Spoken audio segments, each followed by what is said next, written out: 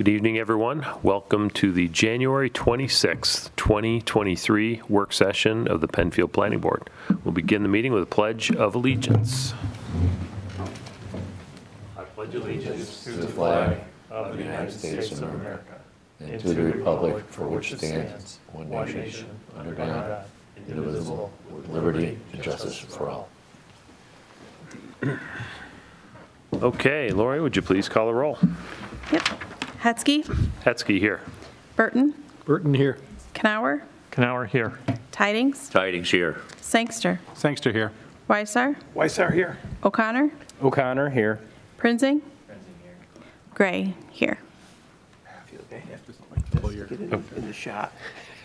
All right. Weissar here. Peter wants to be on TV.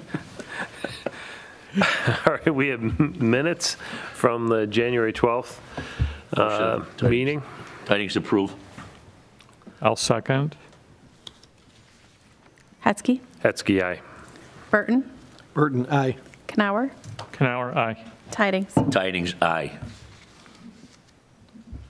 All right. Doug, do you want to start going through our agenda items? All right, so starting with agenda item number 1, 1787 Fairport 9 Mile Point Road, the PathStone project. At this time, we have no new information for the board, so you guys can continue to table that. Okay, I'll move to continue tabling. I'll second. Hetzke. Hetzke, aye. Burton. Burton, aye. Kanauer. Kanauer, aye. Tidings. Tydings, aye. All right, application number 2, 2130 Fairport 9 Mile Point Road, the Chick-fil-A. Likewise, back in October, they had submitted a letter requesting to be tabled, and we have not received any new information from them. Okay. All right. Somebody want to, Jim, you want to move to table? Yeah. Tydings, second. Hetzke. Hetzke, aye. Burton. Burton, aye. Kanauer. Kanauer, aye. Tidings. Tydings, aye. Application number 3, 2070 Empire Boulevard, the RG&E Substation 55 rebuild. Ahead of the last meeting, we'd received a letter from the applicant stating that they were still working on addressing the comments of the board.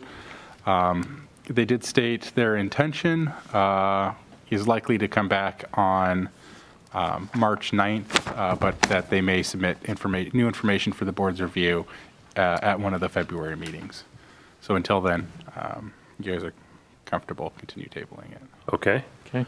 Tydings, table. I'll second. Hetzke. Hetzke, aye. Burton. Burton, aye. Kanauer. Kanauer, aye. Tidings. Tydings, aye. All right, application number 4, 2305 Penfield Road, lot subdivision.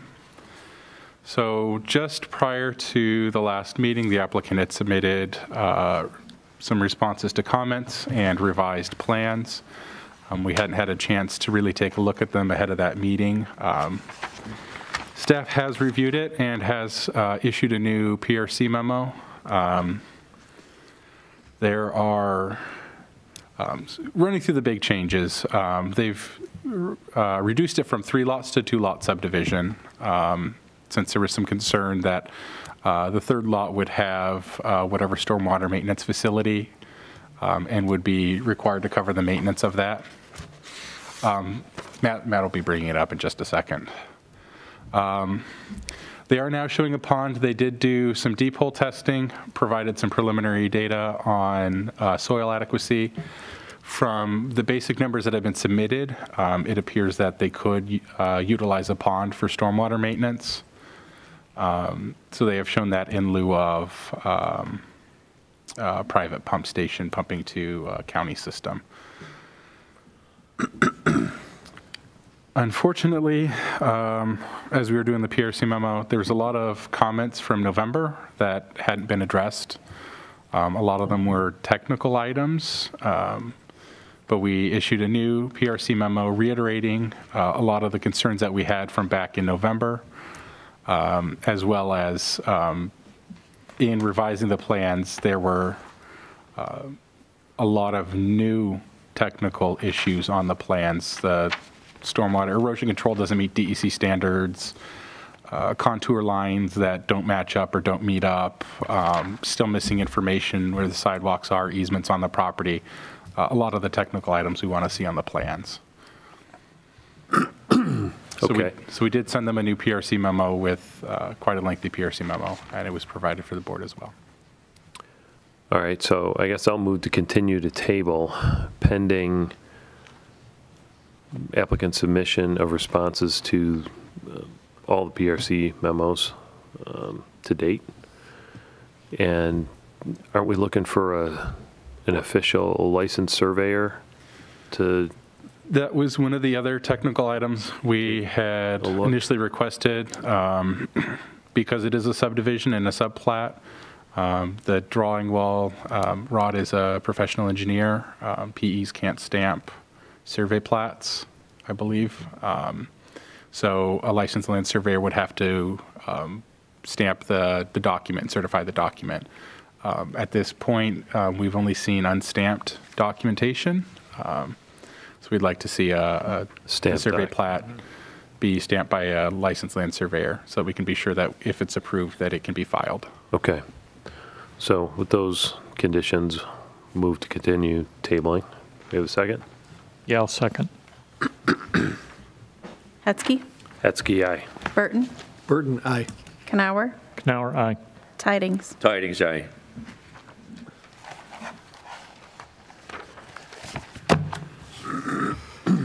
Okie dokie. Next application, 1922 Empire Boulevard, Go Car Wash. So since our last meeting, the applicant appeared before the zoning board last Thursday. The zoning board, just ahead of their meeting, received public comment from Baytown Plaza. The representatives from Baytown Plaza had several concerns, generally around the size of the project on the size of the property. They felt was the project was too large for the property, and then generally around traffic. They were concerned about queuing. They were concerned there is an existing cross-access between 1922 and Baytown Plaza. It comes in sort of next to the DeBellas there, between DeBellas and the Speedway gas station. So they were concerned that there would be excessive traffic leaving that site and going through Baytown Plaza's site to access the signalized intersection. So the zoning board tabled the application. I know the zoning board has requested some additional information from the applicant, specifically looking at accident information, as well as some queuing information, and to work with the neighboring property of Baytown Plaza on the rights and responsibilities over the existing cross-access agreement. I noticed the comment from the Baytown Plaza owner, DeMarco Group, about the dumpster, and then it would require a truck to go onto the DeMarco's property, and I don't completely see that as a need on the site plan, unless I'm missing something.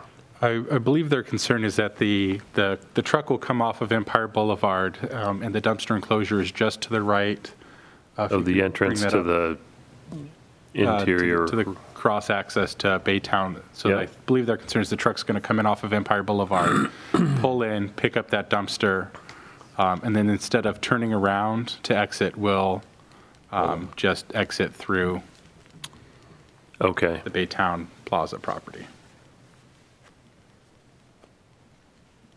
Yeah. Yeah, I did watch the zoning board meeting that night, and they had a lot of concerns.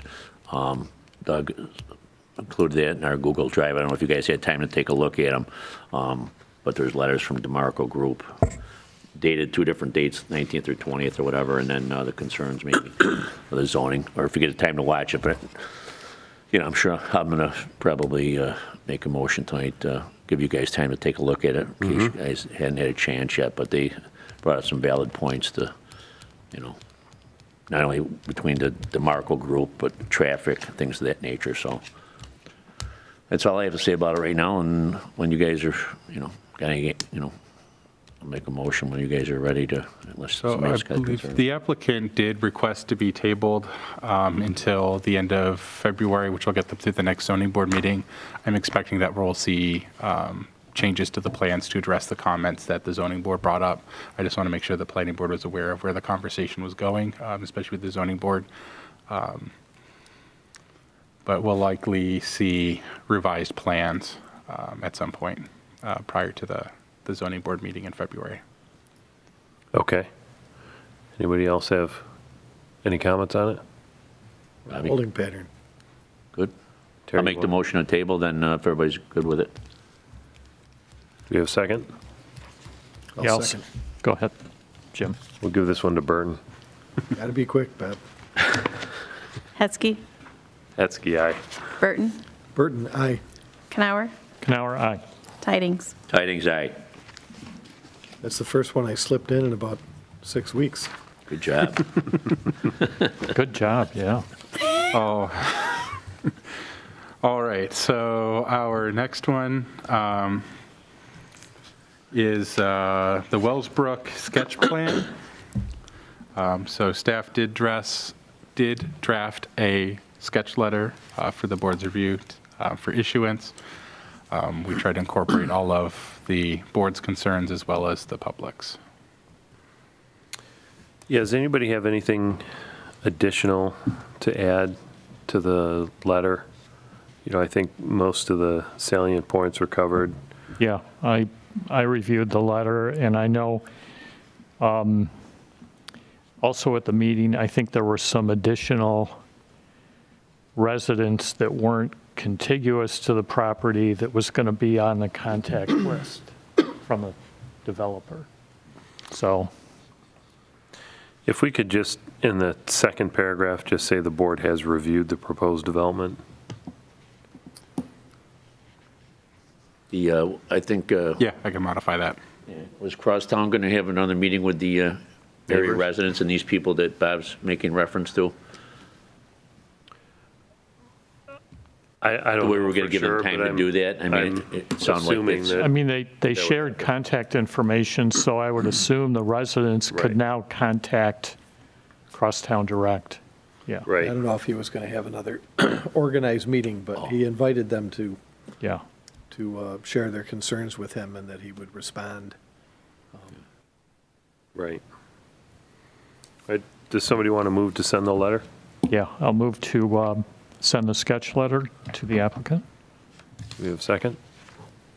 I'll second. Hetzke, Hetzke, aye. Burton, Burton, aye. Kanauer, Kanauer, aye. Tydings. Tidings, aye. All right, then the last item we have is a miscellaneous item. Back in February of 2022, the planning board approved a 17-lot subdivision at 2745 Penfield Road. Our approval, site plan approvals expire after 1 year if construction has not commenced. The applicant submitted a request to get an approval extension. They're still working with the engineering department on construction phasing and letter of credit and construction sequencing. So they've requested an approval extension. For how long? Generally, we've done them from anywhere from 90 days to 1 year. They did not specify a timeframe. So in previous requests for extensions, we've been trying to make sure that we err on the side of giving them enough time so they don't have to come back to the board again. Is it just for, A 1 year extension would be appropriate? would be appropriate. I think we've done that in other instances, and I think Okay. that's been an Then appropriate I amount of will time. move to Where was grant this? the extension for a Jim, year. which one was this? Where was it? It's out by Bercolo on Near 441. the landscaping place there? Yeah. Was that the one with the pond in the back? They were going to move the pond? Is that the one? I don't know if they're going to move. No, they're going to, yes, they're going to move through. the pond that they put in by mistake? Yes. That's all been satisfied? They haven't started construction yet, which is why they're coming for the approval extension. Once they start construction, their approval would be vested. So they haven't started construction yet because they're still going through with the engineering department, looking at phasing the development out, doing it in more sections than originally they were looking at, just for financing reasons. But they're still going through with the engineering department on how they're going to start the project, construct the project. Mike's on it. Yes. Thank you. So Jim, you moved to approve it? For 1 year. Extension for 1 year. Do you have a second? Yeah, I'll second that. Hetzke, Hetzke, aye. Burton, Burton, aye. Kanauer, Kanauer, aye. Tydings. Tydings, aye. Okay. Quick meeting. That's all I had for you guys. I got an email this afternoon from Ralph. Did Garth contact Yes. town about a Subdivision? lot line shift or something? Yeah, they're looking to do that in March as a March application. Okay.